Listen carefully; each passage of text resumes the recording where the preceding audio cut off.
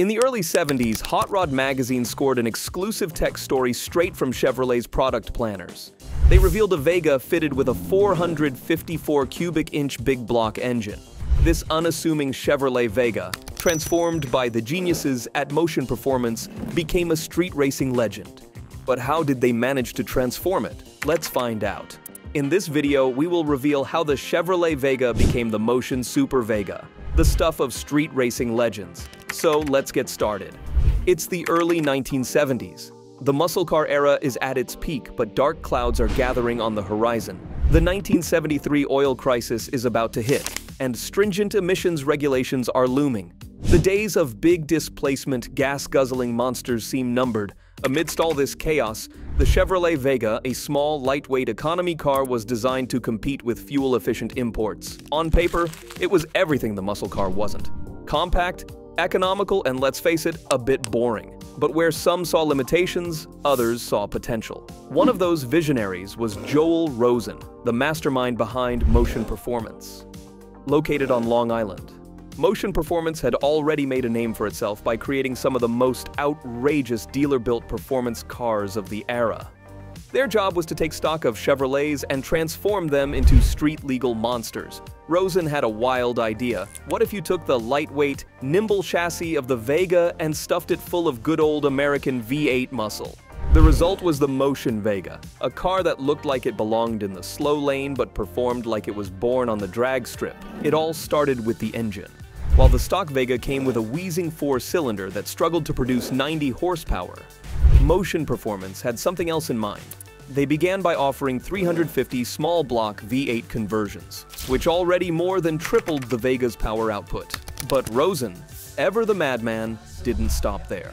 They crammed a big block Chevy V8 into the Vega. It's the legendary 454 cubic inch, 7.4-liter monster that powered some of the most potent muscle cars of the era.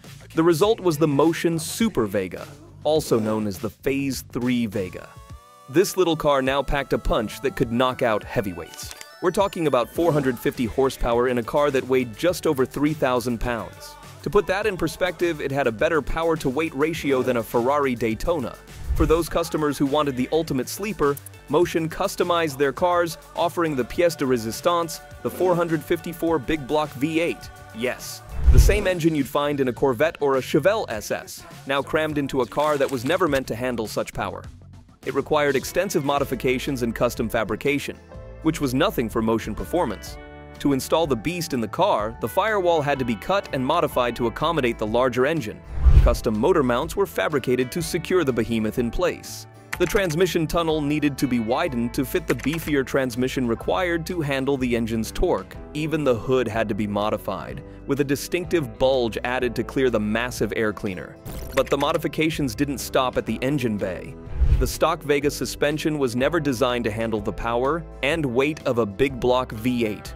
Motion Performance completely overhauled the suspension system, adding heavy-duty springs, adjustable shocks, and beefed-up control arms. The rear axle was swapped out for a sturdier 12-bolt unit, often fitted with a limited slip differential and lower gears for blistering acceleration. The brakes, too, needed a serious upgrade. The stock Vega brakes were barely adequate for the four-cylinder engine, let alone a fire-breathing V8. Motion installed larger disc brakes up front and upgraded the rear drums to ensure the car could stop as well as it could go. However, the main hero in the car was the induction system. Perched atop the engine was a giant Holley 850 CFM double-pumper carburetor, feeding fuel and air into the hungry V8. It was the street-legal engine that churned out a tire-shredding 450 horsepower and 500 pound-foot of torque. To handle all this power, Motion beefed up the drivetrain significantly. Most Super Vegas came equipped with a Muncie M22 Rock Crusher 4-speed manual transmission, famous for its durability and high-power applications. The rear end was upgraded to a 12-bolt unit with 4.88 gears, perfect for launching the little Vega like a rocket. But here's where it gets really interesting. Despite all these modifications, from the outside, the Motion Vega looked almost stock. Sure, there were some telltale signs if you knew what to look for. The hood bulge, the wider tires, maybe some subtle Motion Performance badging. But to the untrained eye, it was just another Vega. However, with its anemic four-cylinder, The stock Vega would wheeze its way to 60 miles per hour in around 14 seconds. And with the Motion Vega with the 454 big block, it could hit 60 in under 6 seconds. Remember, this was in the early 1970s when a sub-6-second Aero 60 time was the realm of exotic supercars. But straight-line speed was just part of the equation. Thanks to its lightweight chassis and upgraded suspension, the Motion Vega could handle too. Creating this pocket rocket wasn't without its challenges. Fitting a big block V8 into a car designed for a 4-cylinder created some interesting engineering hurdles. Weight distribution was a major concern. With so much weight over the front wheels, the car had a tendency to understeer. Motion Performance countered this by moving the engine as far back in the chassis as possible and adjusting the suspension geometry. Heat management was another issue. Motion had to get creative with cooling solutions, including high-capacity radiators and additional oil coolers. Some cars even sported hood vents to help expel hot air from the engine bay. Then there was the issue of traction. With so much power going to the rear wheels of a lightweight car, wheel spin was a constant concern. Motion addressed this with wider rear tires and traction bars, but even then, driving a Motion Vega required a delicate touch on the throttle. Despite these challenges, or perhaps because of them, the Motion Vega quickly gained a reputation as a giant killer. Stories began to circulate of Vegas showing up at local drag strips and embarrassing big block Camaros and Mustangs. The genius of Joel Rosen and his team at Motion Performance was in recognizing the potential of the Vega platform. They saw beyond its economy car roots and envisioned what it could become with the right modifications. This vision extended beyond just the Vega. Motion Performance applied similar principles to other Chevrolet models, creating a lineup of high-performance vehicles that pushed the boundaries of what was possible. While the 454 big block was the headline grabber, it wasn't the only option. Motion offered a range of power plants to suit different needs and budgets. The entry level was the 350 small block, which was no slouch itself, offering a significant performance boost over the stock Vega without the complexity of the big block swap. Motion offered a 427 cubic inch option for those who wanted even more power. This engine, famous for its use in the Corvette, gave the Vega performance that was truly in supercar territory. There were even rumors of supercharged and turbocharged versions, though these were likely special one-off builds for particularly enthusiastic and wealthy customers. Even Motion had another trick up its sleeve, which was the infamous H-bomb kit. The H-bomb kit included the 454 big block engine, transmission, rear end, suspension upgrades, and all the necessary bits and pieces to make it work. Motion Performance also had a unique arrangement with Baldwin Chevrolet, a dealership in Baldwin, New York. This partnership allowed customers to order a new Chevrolet vehicle, have it modified by Motion Performance, and drive it off the lot as a turnkey high-performance machine. This arrangement was a loophole in GM's official policy, which frowned upon dealerships offering such radical modifications. By working through Baldwin Chevrolet, Motion Performance could offer these incredible vehicles with a full warranty.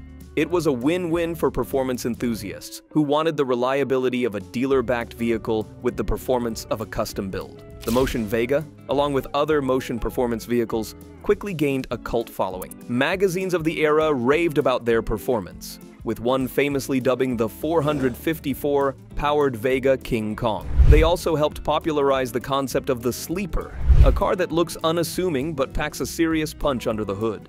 Super Vega and its H-bomb kit inspired a whole generation of gearheads to think outside the box. But as with many great stories in automotive history, the tale of the Motion Vega has a bittersweet ending.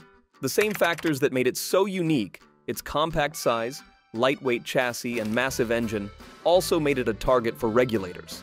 As emissions and safety standards tightened in the mid-1970s, building and selling cars like the Motion Vega became increasingly difficult.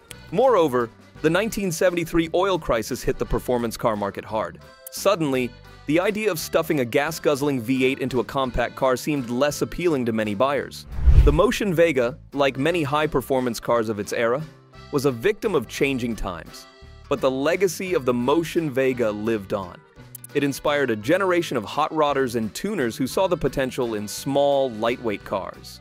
The idea of the pocket rocket, a small car with a disproportionately powerful engine, can trace its lineage back to creations like the Motion Vega. What are your thoughts on the Motion Vega? Would you have dared to drive one of these beasts? Let us know in the comments below, and don't forget to subscribe to the channel.